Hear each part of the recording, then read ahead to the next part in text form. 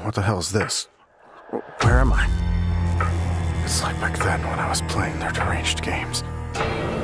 David, your abduction has left its mark on you. A mark which can't be erased easily. That's why I'm here.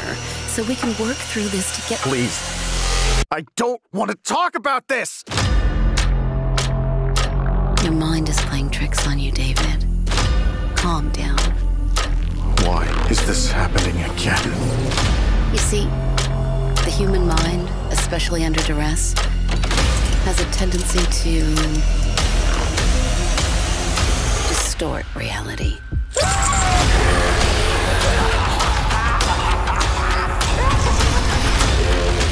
It can make you see things that aren't really there.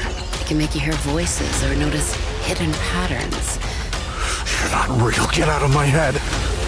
Calm down, Dave. See? There's nothing to be afraid of.